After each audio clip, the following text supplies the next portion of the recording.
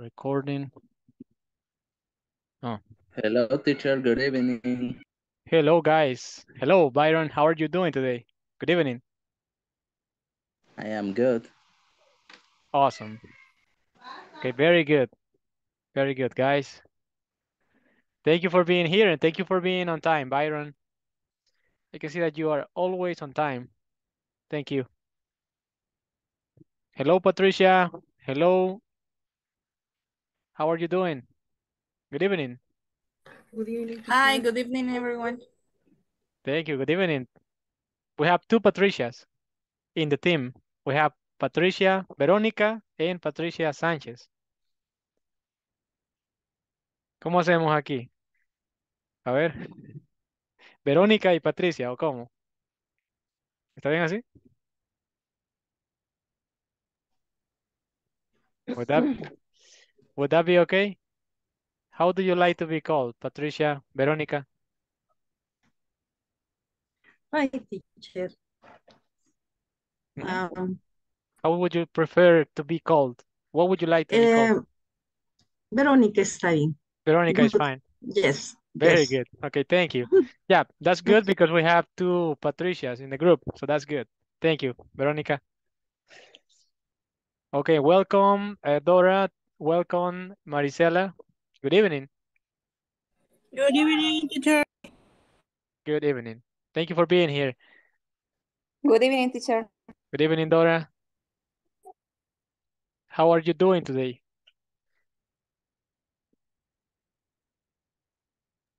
Are you guys?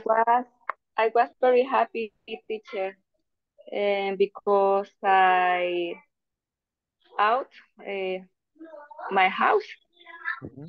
because I have the graduation school for Oh, okay. my daughter. Oh, okay, very good. Congratulations to your daughter. So she had Thank her you. graduation today. Okay, good. Very good. That sounds Thank really you. good. Very good. Okay, perfect. Thank you so much for sharing that with us, Dora. Thank you. Muy bien, Alicia. Alicia. I forgot. Alicia. Thank you, teacher. You're welcome. Okay. Bueno, buenas noches a todos, guys. Muchas gracias por estar aquí otra vez. El día de ayer, el día de ayer, si ustedes se acuerdan, estábamos hablando acerca de dos cosas, ¿verdad? Ese era el tema que teníamos para el día de ayer. Eh, Estábamos hablando acerca de evaluaciones con nombres y adjetivos. Y también por otra parte, estábamos hablando de comparaciones, ¿de acuerdo? Entonces, ayer nos quedamos, estábamos practicando, pero yo creo que todavía quizás necesitamos reforzar más esa parte, ¿verdad? Porque algunos creo que todavía nos cuesta un poquito. Y aparte de que pues era también bastante información, ¿verdad? Era bastante teoría, por así decirlo. Entonces, para el día de ahora, guys, vamos a continuar, vamos a practicar un poco más, vamos a refrescar la información otra vez para que ustedes pues despejen todas las dudas que tienen, ¿de acuerdo? Así que eso es lo que vamos a hacer. Ok, so do you guys have any questions? Thank you. Okay, do you guys have any questions or anything that you would like to say about the topic, about the class? How do you feel the topic? Because I know that some of you probably feel like it is hard, right?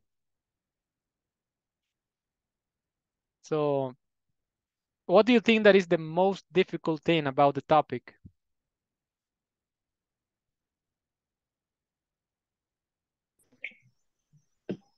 Teacher, for me, it's difficult speak and the sentence, Mhm. but I remember, but Okay. a lot that I speak is difficult remember the sentence. Okay. Very good. Thank Me era difícil como poner esas palabras que en qué momento tenía que poner, porque como nos habló de diferentes estructuras, Correcto, sí. Entonces eran diferentes, así que me costaba en qué momento ahorita, cuál es la que tengo que usar. Entonces eso fue un poco complicado a la hora de ponerlo en práctica, pero pues de alguna forma hablamos un poco ahí con mi compañera, pero sí, esa creo que fue la parte un poco difícil para mí. I see. Okay. Well, thank you so much for sharing that, Iris. Thank you. So yes, I think that probably at the beginning it's going to be hard to know what words we need to use. Sometimes probably the order for the sentences that may be complicated at first. So we are going to practice, guys. Okay, don't worry about that. We're going to practice. We're going to check the information one more time so you don't have any questions about it. Okay, yes, Marisela, please go ahead. So from my point of view, teacher, I consider that we had to separate different kind of structure because yesterday it was a lot of theory. Yes, And for that reason, it was complicated yes, for my class may create different sentences with the yeah. structures. Mhm. Yes, thank you. Thank you. That's very good. Thank you for letting me know that, Marisela. And yes, I agree. I think that we need to separate like the different structures that we have so it can be easier for you. So that is what we're going to do. Okay. I was thinking about it and I think that we can review the information. We can also like separate the information into different parts so it can be easier for you to remember. Okay. So that is what we're going to do, guys. Okay, Uh, thank you, Count. You're welcome, Marisela. You're welcome. All right, guys. So, vamos a ver por acá. Permítame un instante nada más. Ok. Recuerden de que para esta semana, nuevamente, ¿verdad? Un anuncio. Tenemos que completar la sección 3. Sí, no, perdón. Sí, la sección 3 y el examen de midterm, ¿ok? Mr. Eso. Mr. Exam. Correcto. The midterm exam. Thank you, Byron. So yes, those are the two things that we need to do. Okay. And I think that you need to complete that by Thursday. Okay. So give me a second, guys. Need to do something here. Okay, there we go. Okay, so let's see here. Expressing wishes. Let's go back. Ok, guys. Entonces vamos a revisar en lo que estábamos viendo el día de ayer. ¿De acuerdo? Lo vamos a separar en partes más pequeñas para que lo podamos entender mejor. Eso vamos a hacer. Entonces, les voy a compartir por acá esta pantalla para que lo veamos. Vamos a ver. Bueno, entonces teníamos acá nosotros que estábamos hablando de evaluaciones y comparaciones, ¿de acuerdo? Tenemos dos situaciones. Las evaluaciones es cuando nosotros estamos, como por así decirlo, dando una opinión acerca de una cualidad, ¿ok? O acerca de algo en este caso, de casas o apartamentos, ¿verdad? Y por otra parte, las comparaciones eran entre, digamos, dos elementos, como en este caso, las casas y los apartamentos, ¿ok? Esas son las comparaciones. Y las evaluaciones solamente era cuando nosotros hablábamos de como una cualidad o de qué cosas tenía una sola cosa, ¿ok? So, for example, okay, we have here evaluations with adjectives, okay? We have evaluation with adjectives and we have comparison with adjectives, okay? So in this first situation, we are talking about just one thing, okay? We are talking about, in this case, apartments, okay? We are saying apartments aren't big enough. That would be the sentence, okay?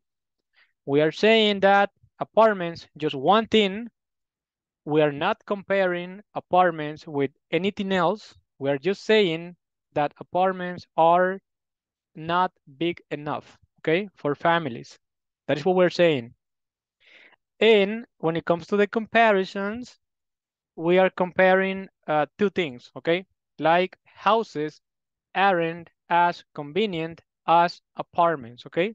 So we are comparing houses and apartments. That is the difference, guys, okay? So here we are talking just about one thing, and here we are talking about two things, okay? We are comparing two things in this case. Okay, let's see the next example here. It says apartments are too small for pets, okay?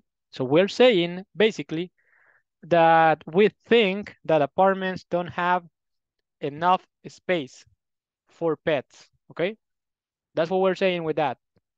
And then we have a comparison. In that case, we're talking about houses and apartments. And we're saying that houses are just as convenient as apartments. So that is the difference, guys. Esa es la diferencia, ¿de acuerdo? Entonces, tenemos evaluaciones y tenemos comparaciones por el otro lado. Entonces, evaluaciones, solamente hablamos de una cosa y estamos diciendo sobre una cualidad o sobre algo, una característica, ¿verdad? Y en cambio, la comparación, ya estamos hablando de dos cosas, comparando dos cosas, como las casas y los apartamentos, ¿ok? Las casas no son tan convenientes como los apartamentos, ¿ok? So, in this case, as, it means like eh, tan convenientes como, ¿ok? Tan como a los apartamentos, ¿ok? Y aquí, houses are just as, las casas son casi tan convenientes como los apartamentos, ¿ok? Entonces, allí estamos comparando dos cosas, ¿de acuerdo? Esto es con los adjetivos, ¿ok? Tenemos evaluaciones con adjetivos y comparaciones con adjetivos, ¿ok? Luego tenemos evaluaciones con nombres y comparaciones con nombres.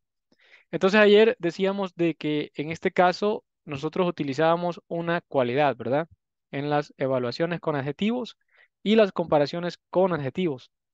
Mientras que por la otra parte, aquí nosotros no teníamos una cualidad, sino que teníamos un nombre, ¿de acuerdo?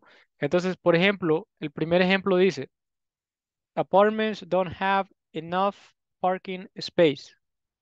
¿De acuerdo? Entonces estamos diciendo que los apartamentos no tienen suficientes espacios para parqueo. Entonces acá estamos diciendo esto es un nombre, ¿de acuerdo? Espacios para parqueo es un nombre, ¿de acuerdo? Entonces estamos evaluando una cosa, un nombre. No es una cualidad, por así decirlo, no es una característica. Al igual que en este caso, en el segundo ejemplo, dice, houses cost too much money, ¿ok? Entonces acá estamos hablando de un nombre, que es el dinero, ¿de acuerdo? Un nombre no contable en este caso. Or, okay, so then we have the next part, which is comparison with nouns, okay? We had evaluations, and now we have comparisons with nouns. So we have the first example that says apartments have just as many rooms as houses, okay? En este caso estamos hablando de, otra vez, dos cosas, como son los apartamentos y las casas. Los estamos comparando. Y decimos de que los apartamentos tienen casi o tienen prácticamente tantos cuartos como las casas. Eso es lo que estamos diciendo ahí. Una comparación entre los dos. Y por el otro lado tenemos acá que dice apartments don't have as much privacy as houses. Entonces, comparamos que los apartamentos no tienen tanta privacidad como las casas, ¿ok? Entonces, eso es lo que tenemos acá. Evaluaciones y comparaciones. Eso es lo que tenemos, ¿de acuerdo? No sé si nos queda un poquito más claro ahora, guys, con esta parte, solamente con esta parte,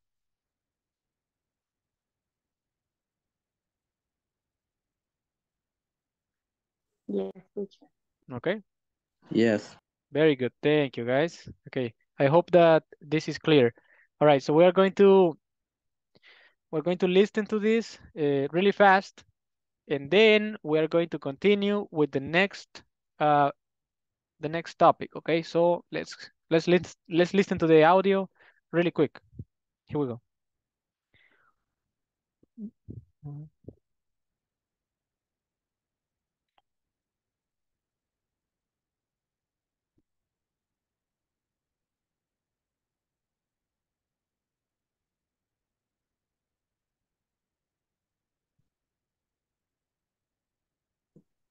Teacher, no se escucha. Ah, perdón, perdón. Gracias por avisarme. Muchas gracias. Thank you, Iris. Yes. I'm sorry about that, guys. So I'm going to go back. with nouns. example, you'll be able to make the following. Sí, perdón. Había olvidado seleccionar la opción para compartir el audio. Ok, ahora sí vamos, guys. Sorry about that. Here we go. Comparisons. Apartments don't have as much privacy as houses. Houses aren't as convenient as apartments. In this class, we're going to learn how to make comparisons with adjectives, and we're also going to learn how to make comparisons with nouns. And what do I mean by adjectives? Well, if we look at the adjective convenient, and what do I mean by nouns? Well, if we look at the noun rooms or privacy, that's what I mean by adjectives and nouns. So let me present the formula at this time. What we want to do is we want to make sense of the comparisons that are towards the bottom. We're going to start with comparisons with adjectives.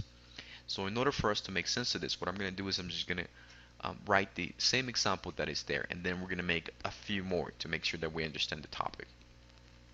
So first of all, we're going to have some sort of subject. This is going to be followed by the verb to be. The verb to be can be in its positive form or in its negative form. And then it will be followed by as, the adjective, and as. So, quick example. Houses aren't as convenient as apartments.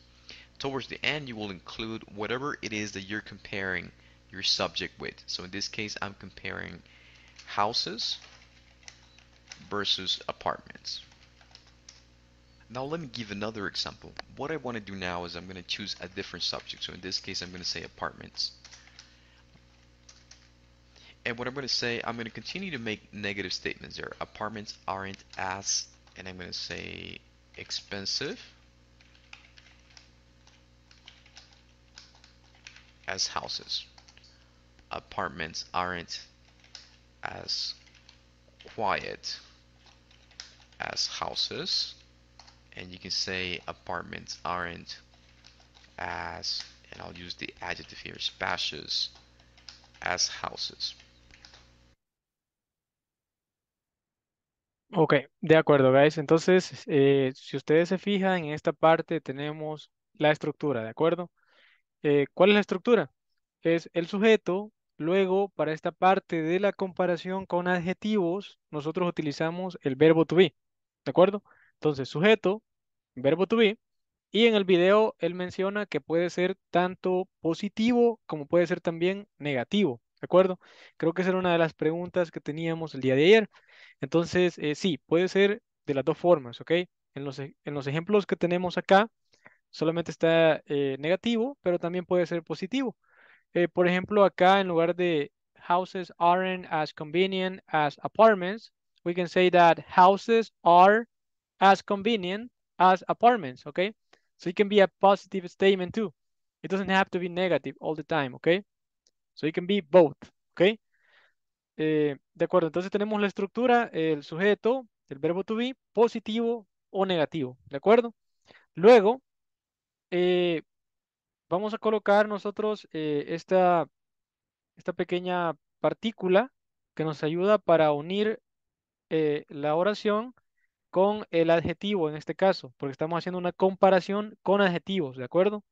Entonces, nuestros adjetivos son como los que estábamos viendo la vez anterior, ¿de acuerdo?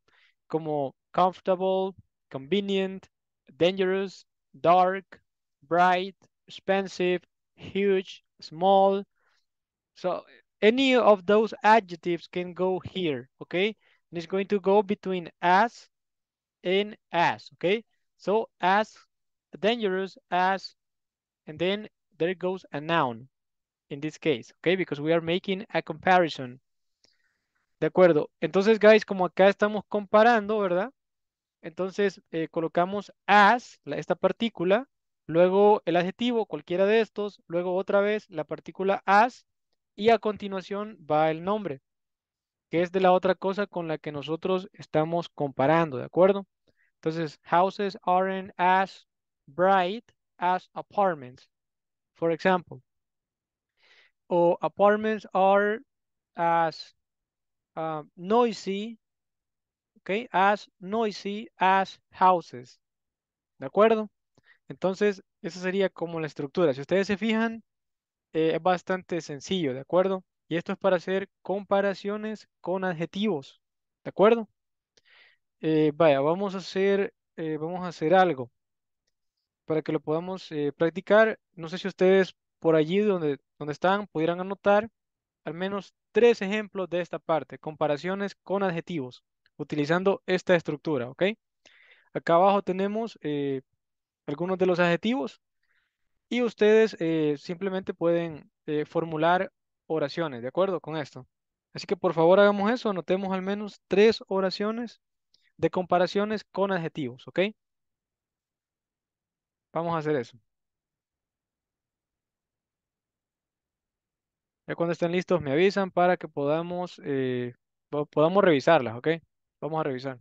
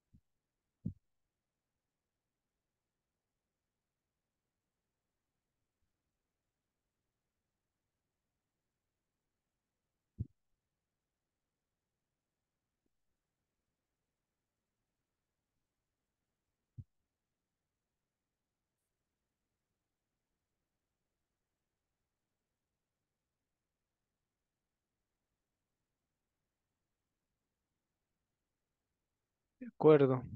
¿Cómo vamos, guys? Ya tienen una, ya tienen dos, o ya tienen tres? Vamos a ver. ¿Qué tal vamos? I have one only. You only have one, okay? Thank you, Alicia.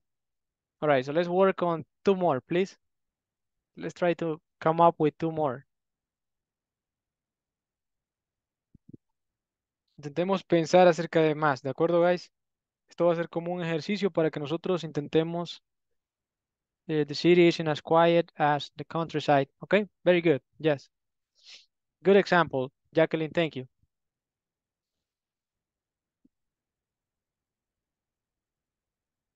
Muy bien.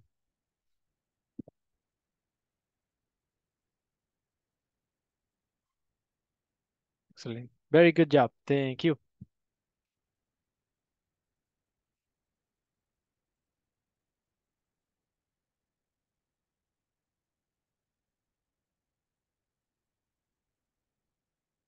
Says Hamcocks aren't as comfortable as beds. Okay, that's good. Carlos, Michelle is as tall as me. Hmm, okay, yes. All right, guys. So for what I would like for you to do is that you can say it, you can say it, you can share that example with the class, like maybe, you can say it out loud rather than just to send a message. It is fine if you send a message, but if you can say it, that would be even better, okay?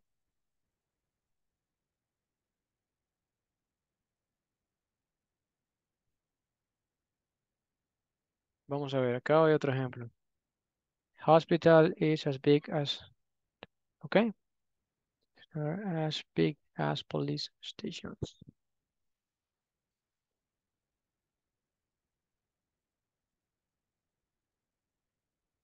Okay, that is good, Marisela, but I think that there are just a couple of things that you can change.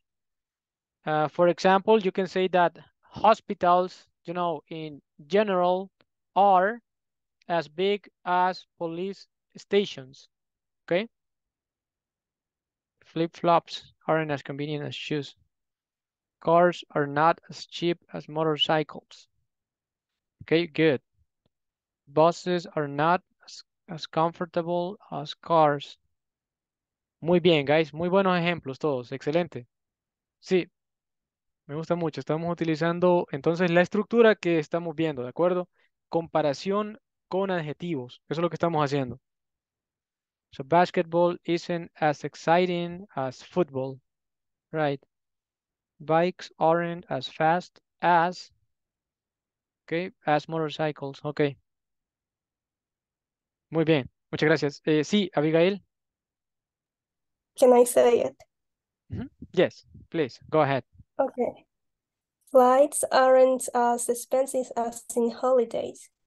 The number two is houses is in town aren't as expensive as in city. Cars are as comfortable as in the past. Okay, very good. Thank you so much, Abigail. Very good examples. Thank you. Thank you so much. Excellent job. Thank you. Muy bien, muchas gracias, Abigail. De verdad, muy buenos ejemplos. Gracias. Vamos a ver, tenemos Jacqueline, dice por ahí. My sister is as outgoing as me. Okay, okay, very good, Jacqueline. Muy bien, muy bien. A ver, ¿alguien más que se anime a participar, así como lo hizo Abigail? Me teacher. Ok, va entonces a hacerlo Byron y después Patricia, ¿de acuerdo?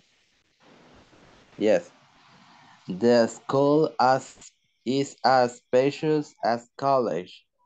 San Ok, Salvador isn't as safe as Santa Ana. ok, very good. So, Sí. San Salvador isn't as safe as Santa Ana. Okay, very good. Thank you so much, Byron. Very good. Thank Thanks. you. All right, so now we go with Patricia and then Joel after that, okay? Okay, Apple products aren't as cheap as Android ones. Very good. Okay, very good. Yes. Is that the only example that you have, Patricia? No, black isn't as bright as yellow. Okay, very good. Thank you. Very good. Thank you so much, Patricia. And the Good. last one, sugar is as sweet as honey. Excellent. Thank you so much. Very good. Very good, guys. Okay, now we're going to continue with Joel. Okay. Stephanie is as pretty as Beyoncé. Okay. He is as tall as his father. Okay. That's all. Okay, thank you so much, Joel. Thank you. Very good. Good job. All right, so now we go with Alicia. Flip-flops aren't convenient as shoes. Mhm. And the second, alcohol aren't as health as water. Okay. All right. So remember, Alicia, that for most of the nouns like, drinks and food, most of them are non-count nouns, okay? So you need to say alcohol isn't as healthy as water, okay? In this case. Okay, thank you. You're welcome, Alicia. Thank you. Very good job. Thank you so much. All right, so now let's continue with Sophia. In the party, aren't as many people as there were last year. Okay, very good. Very good, Sophia. Is that the only example that you have, or do you have another example? Only, Excuse me? only example. That's the only example that you have. Okay. Very good job, Sophia. Thank you so much for sharing with the class. Thank you. Excellent. Very good. Thank you so much, guys. Very good job. Ok, bueno, guys, muchas gracias por sus participaciones. De verdad, se los agradezco mucho y creo que ya vamos, lo vamos asimilando cada vez mejor, ¿verdad? Así que vamos a continuar. Vamos a seguir con la siguiente parte, ¿de acuerdo? Muchas gracias también por todas las participaciones en el chat. Todas las estoy viendo, ¿de acuerdo? Así que muchas gracias también. De acuerdo, vamos a continuar entonces. Aren't. What I would like to do now is explain how to express similarities. That means that they are the same or almost the same. And that's our last example there. Houses are just as convenient as apartments. That opinion means that they are the same. So I want you to take a look at that example. Apartments, that's going to follow the verb to be in its positive form. And then it's going to follow as or just as. Okay? Actually, you can either say just as or you can simply say as. And both will be the correct way of expressing it. So we can say apartments are just as expensive as houses. And that's my personal opinion, right? Or you can simply say apartments are as expensive as houses. And you can use any adjective to compare the two. You can say apartments are as quiet as houses. Apartments are as spacious as houses. Apartments are as convenient, just like we see the example there, right? As houses.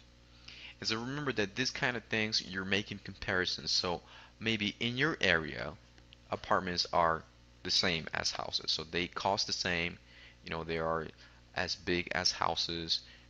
Apartments are as convenient as houses, etc. Usually that's not the case. Usually there are big differences among houses and apartments. But in this case, we're saying that they are the same. What I would like to do now is to show you how to make comparisons. But this time I'm going to show you how to make comparisons with nouns. And what do I mean by nouns? Well, when we talk about nouns in the context of comparing houses and apartments, we can think of things like rooms, privacy, bedrooms, bathrooms, kitchens, anything that has to do with what's inside of a house or outside of a house. Those are nouns, if you will. And what I would like to do is to propose this formula that you see towards the bottom in order for us to make sense of this comparison here on the top. So first of all, we're going to have some sort of subject. So in this case, as you can see, apartments is our subject there. I'm going to go ahead and make this small because I want it to fit on the screen. So apartments, that follows the verb. The verb can be in its positive form or in its negative form. And then we're going to include as or just as you can see there. And after that, you will include many plus a count noun. So I want you to pay attention to that real fast. We're going to have many plus a count noun. And what do we mean by count nouns? Well, count nouns are those things that you can easily count. If you recall the previous lesson that we saw where we talked about count nouns and non-count nouns, we said that count nouns are those things that you can easily count. Or this will follow much plus a non-count noun. So I want you to look at that for a moment now. And what do we mean by non-count? Well, again, recalling the previous lesson that we saw, we learned that non-count nouns are those things that are difficult to count. And then it's going to follow as plus some sort of noun. So let me write the example here. Apartments have as many rooms as houses. And then we'll take that last example there. Apartments don't have as much privacy as houses. In our first example, we're saying that they are pretty much the same, so they're quite similar. In our second example, we are saying that there's a difference between houses and apartments, and that is that apartments don't have as much privacy as houses. And then again, you can make many different comparisons between houses and apartments. What else can you say? Well, you can say that apartments don't have as many windows as houses. That might be the case. You can say that apartments don't have as much space as houses. As many windows. De acuerdo. Entonces, guys, acá tenemos ahora la comparación con nombres, ¿de acuerdo? Hace un momento vimos la comparación con adjetivos, ahora vamos con la comparación con nombres. Entonces, acá tenemos casas versus apartamentos, ¿de acuerdo? Entonces, la estructura es el sujeto, en este caso puede ser apartamentos o casas o lo que ustedes gusten, ¿de acuerdo? Luego, el verbo, aquí ya no es el verbo to be, si ustedes se fijan, ¿ok? Ya es otro tipo de verbo. Por ejemplo, puede ser have. Perdón.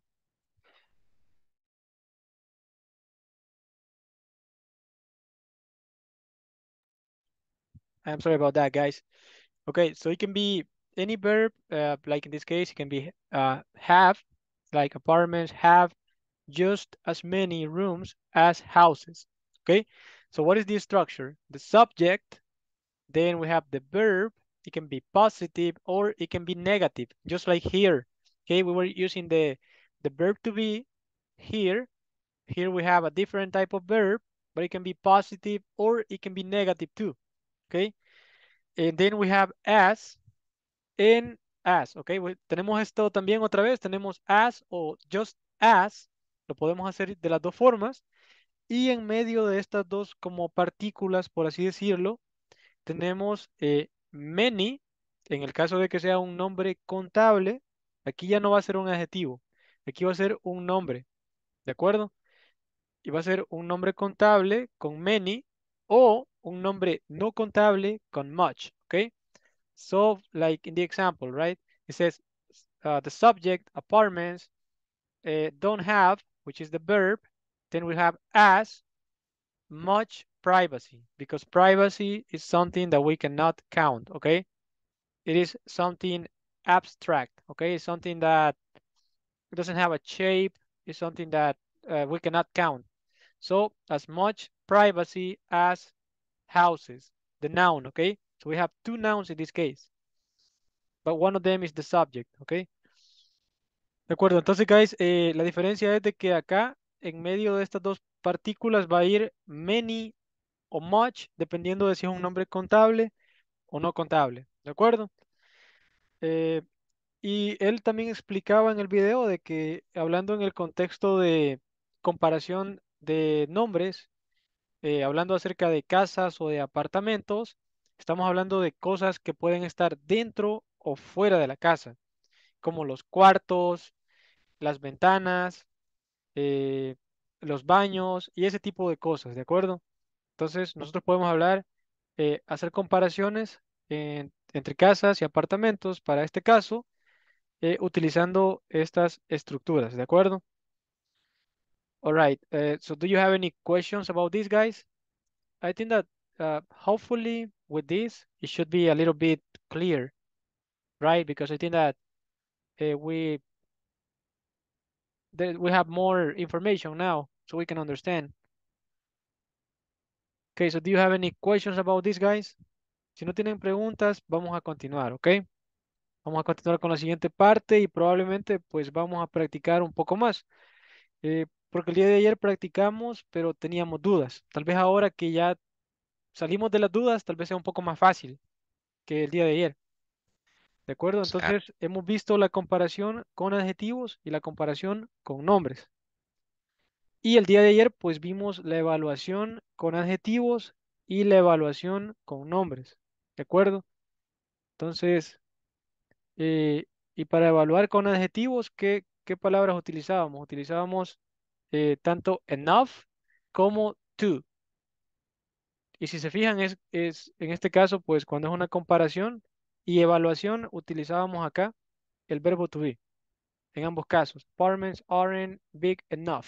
¿Ok? Y por el otro lado, pues teníamos otro tipo de verbo, como have, o en this case, it says cost. ¿Ok? Houses cost too much money. ¿Ok? Apartments are too small for pets. De acuerdo, vamos a continuar entonces. Vamos as houses. That might be the case. You can say that apartments don't have as much space as houses. Finally, the last thing that I would like for you to do is to practice these concepts that we have learned. And I want you to make the comparison between your house and your neighbor's house. I want you to use nouns and adjectives to compare your house and your neighbor's house. So just a little help here, you can use the adjectives that I'm proposing here, such as comfortable, convenient, dangerous, dark, bright, expensive, huge.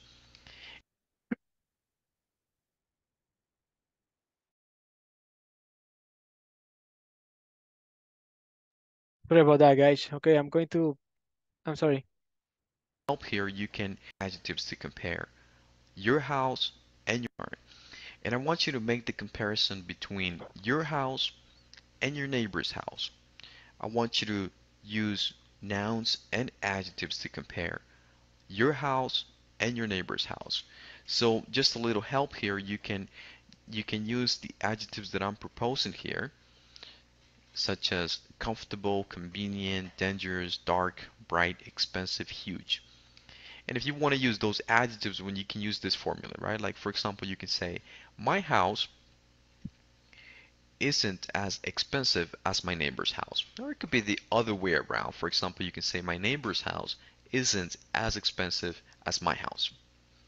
At the same time, you also want to make comparisons with nouns. For example, you can say my house doesn't cost as much money as my neighbor's house. Or again, it could be the other way around. You can say my neighbor's house doesn't cost as much money as. Ok. De acuerdo, guys. Entonces, ¿qué es lo que vamos a hacer ahora? Vamos a practicar por unos minutos, ¿de acuerdo? Entonces, ¿qué es lo que quiero que hagamos? Vamos a hacer este tipo de comparaciones como está acá. Vamos a utilizar comparación con nombres y comparación con adjetivos. Entonces, vamos a hacer grupos siempre. Lo que me gustaría que hiciéramos es lo siguiente. Uno de ustedes puede preguntarle a un compañero, por ejemplo, how many windows does your house have? ¿Ok? ¿Cuántas ventanas tiene tu casa? Y nosotros le podemos contestar, okay, so my house has 4 windows. Okay, and after that, the other person can say, well, your house, oh, my house doesn't have as many windows as your house, for example. ¿Ok? Entonces podemos ir como elaborando una pequeña conversación entre compañeros en la cual primero solicitemos la información para que no sea tan robótico, ¿verdad? Entonces nosotros preguntamos la información, una cualidad, la que queramos. Ustedes pueden preguntar, por ejemplo, how many rooms does your house have? Y la otra persona puede contestar, well, my house has uh, 4 rooms. We have 2 bedrooms and we have the living room. Y la otra persona pues puede también proporcionar información y pues vamos a hacer comparaciones al final utilizando estas estructuras, ¿de acuerdo? No sé si queda claro lo que vamos a hacer ahorita. Quiero que practiquemos, guys, y quiero que lo hagamos de una forma un poco más elaborada, ¿de acuerdo? All right, so if you don't have any question, guys, we are going to practice for about 15 minutes, okay? So I'm going to go ahead and create the breakout rooms so we can practice. We're going to practice right now, okay? Bueno, vamos a practicar, guys. Permítame un instante por acá. Voy a crear los salones para que ustedes puedan practicar y pues si tienen alguna pregunta yo voy a estar con ustedes para que podamos desarrollar lo que tenemos que hacer, ¿de acuerdo? Entonces aquí vamos.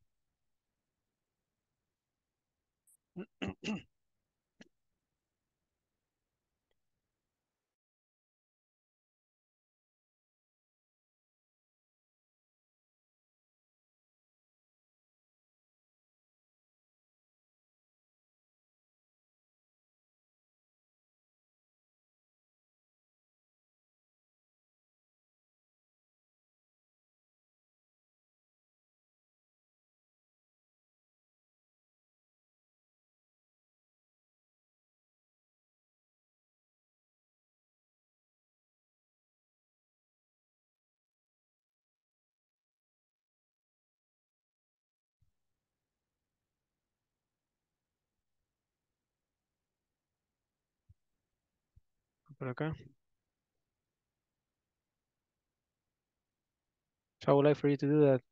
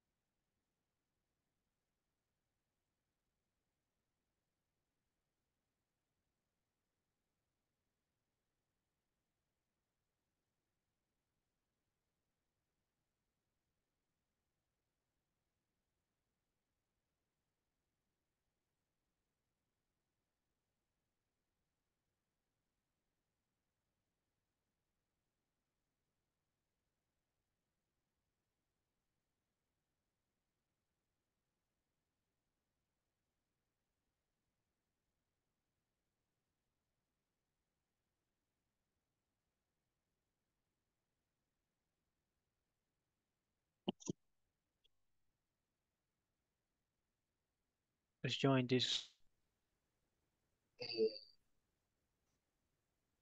Hello, guys. So, hello. Have 3 bedrooms, one bathroom, and ¿cómo se dice cocina? How do you Kitchen. say cocina? Kitchen. One kitchen. Okay. Very good.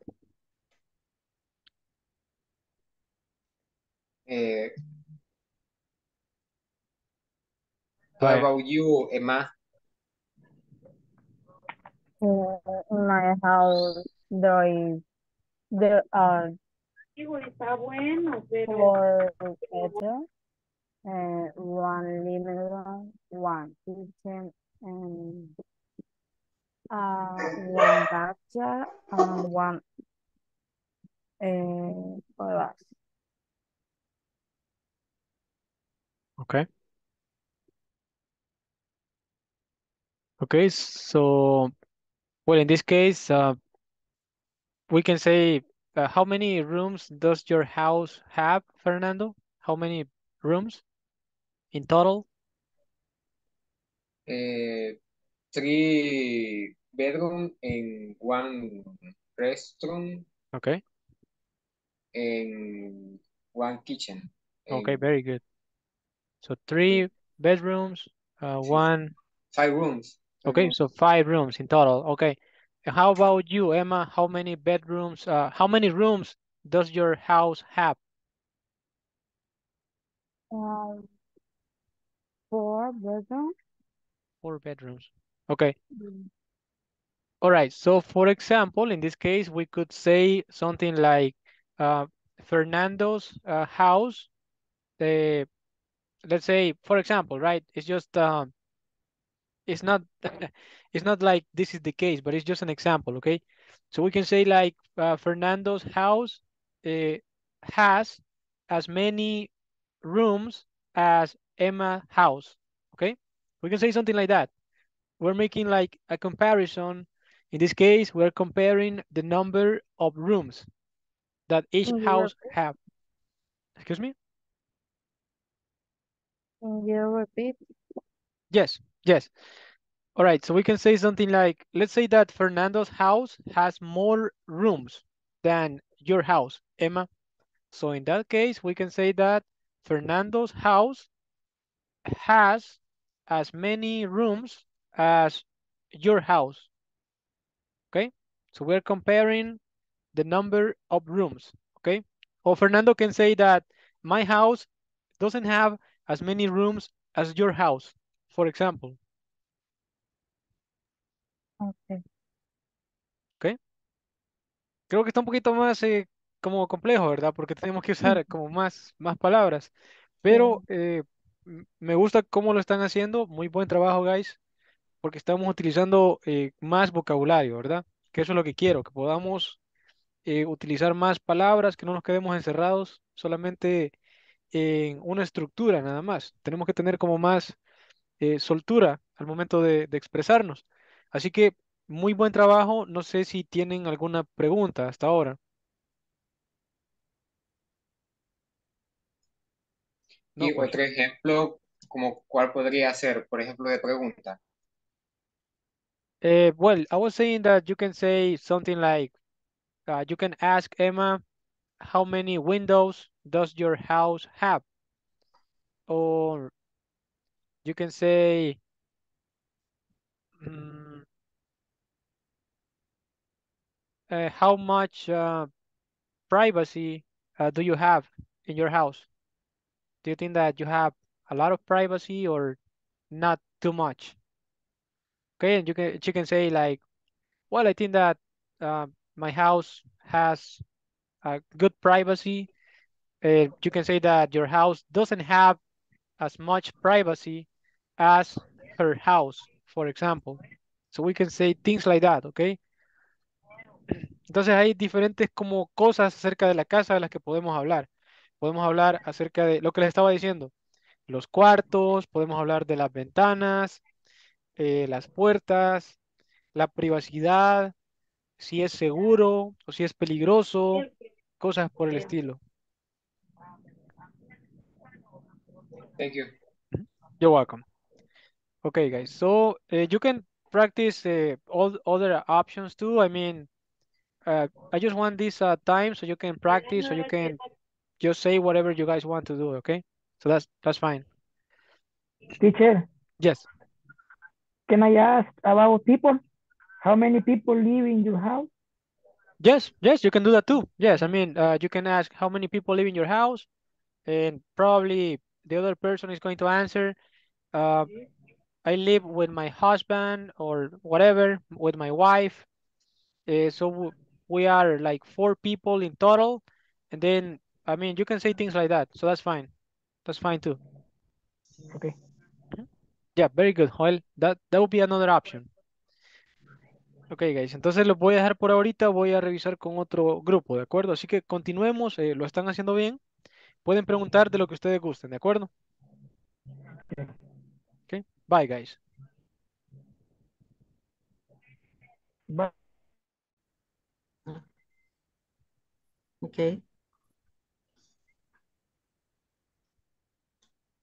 No, ¿qué pasó? ¿Qué pasó con Marisela? Se fue. Se fue. Le dio nervios y se fue. Se puso nerviosa. No, pero han estado bien. Ok. Ahí está. Ahí está de regreso.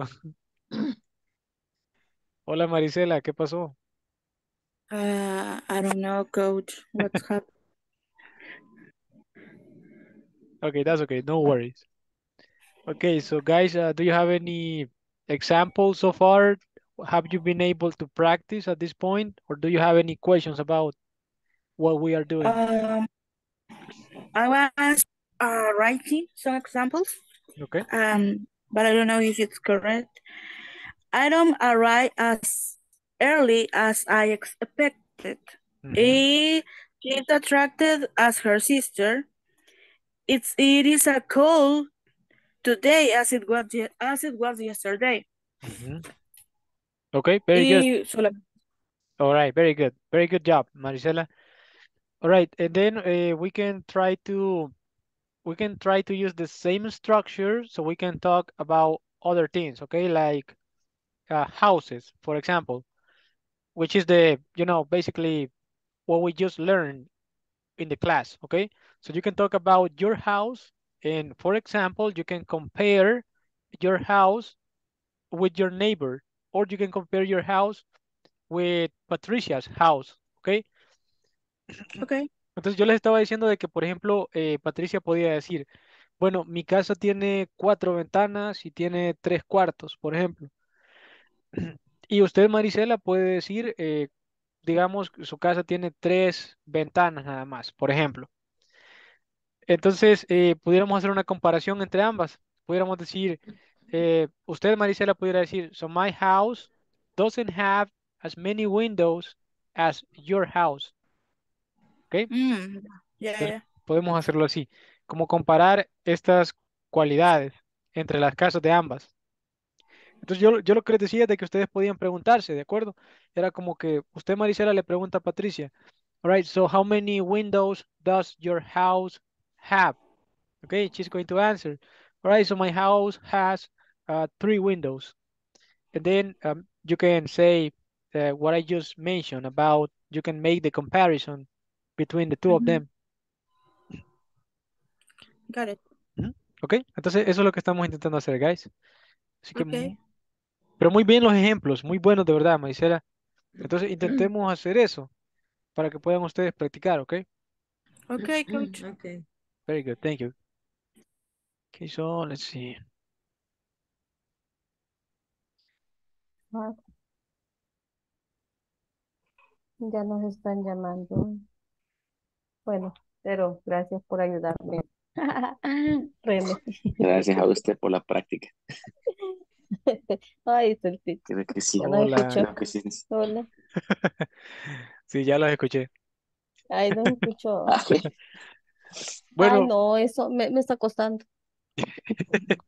Me ¿qué siento el parte, gol. qué parte le está costando, Sara? No, lo que pasa es que yo ando algo perdida, teacher, porque ayer me conecté, pero yo me sentía mal y la puse Ah, del ok, teléfono para escucharla y me dormí. Y ahora entiendo. estoy como medio agarrando la idea, pero me Sí, cuesta. entiendo, no. Entonces esto, Ujú. como estas comparaciones, porque me estaba diciendo el compañero que es como, no es, ¿cómo que le dijera? Cuando va, que el as, no sé si así le entendí Sí, a René, que ujú. lo vamos a utilizar como Ese lo utilizamos cuando, para cuando comparar. no son para comparar. Correcto, correcto. Lo podemos utilizar para comparar y lo podemos utilizar con adjetivos y con nombres, con las dos cosas, ¿ok? Ajá. Entonces, Pero pues cuando vamos a utilizar el verbo normal y como cuando el have y el to be. ujú. Ahí Eh, me perdí con esas cosas, esas dos cosas. sí, Ajá. ok, ok, está bien. Sí, lo que pasa es de que son como varias cositas, ¿verdad?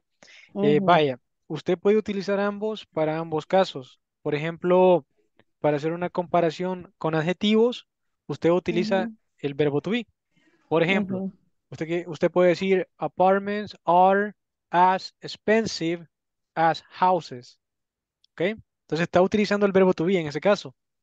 Y estamos utilizando un adjetivo también, que es caro, ¿de acuerdo? Expensive. ujú, So, ujú, cierto. apartments are as Ujú, expensive claro, claro. as houses. Entonces ahí es Ujú, una comparación utilizando el verbo to be y un adjetivo. También puede utilizarlo para, en este caso, comparar nombres. Por ejemplo, usted puede decir, apartments have as many rooms as houses. ¿Ok? Los apartamentos tienen la misma cantidad de una- cuartos que las casas. Entonces lo podemos hacer de ujú, las dos formas. ujú, Entonces recuerde que as es para hacer una comparación. As, comparación. ¿De acuerdo? ujú, ujú, Ya por el otro lado, tenemos el uso de palabras como enough y to, y eso lo utilizamos para hacer una evaluación.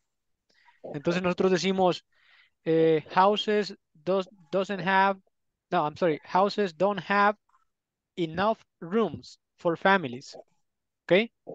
That will be an evaluation. Esa es una evaluación, ¿de acuerdo? ujú, Utilizando ujú, el verbo normal. Y también podemos decir, houses are convenient enough or big enough for families. Si se fija, podemos utilizar el verbo to be o el verbo normal también en este caso. Solo que ujú, cuando nosotros utilizamos enough o cuando utilizamos to, estamos haciendo una evaluación, ¿de acuerdo? Y la comparación la hacemos utilizando as, ¿ok? as, Houses are as. En ese caso ya es una comparación, ¿de acuerdo? el as para comparar. Ujú, Ujú. va. As para Ujú. comparar, enough y to es para una evaluación.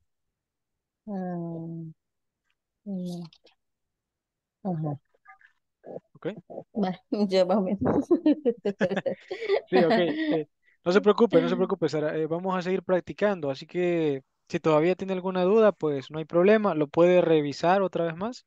Ujú, Pero esa es como la clave, o sea, solamente tenemos que ver que as es para para, comparaciones y enough y to es para evaluar, ¿de acuerdo?